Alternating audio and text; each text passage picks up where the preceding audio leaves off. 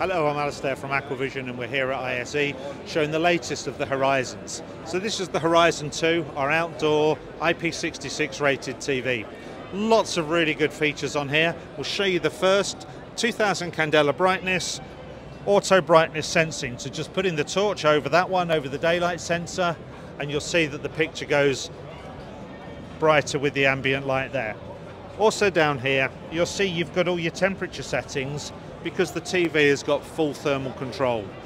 You've got incoming air temperature monitored, you've got PCB temperature monitored, you've got enclosure temperature monitored, and also enclosure overall humidity monitored.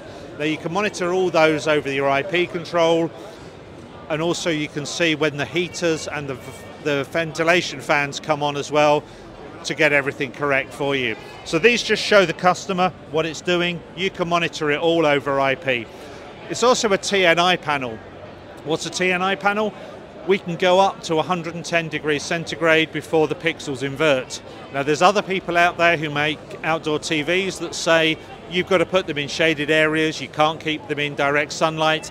That's because they're not using TNI panels, they're using normal IPS panels where the pixels will invert. So these, once again, up to 110 degrees before those pixels invert. So TNI, ambient lighting control, full thermal management, IP66, and if you pop over to this side, you'll see exactly how it's mounted. So you've got Visa mounts on the back. You'll also see underneath it that all the connections are IP66 rated Noite connections. So no PCB edge connectors, everything's on there, ensuring full IP66 rated.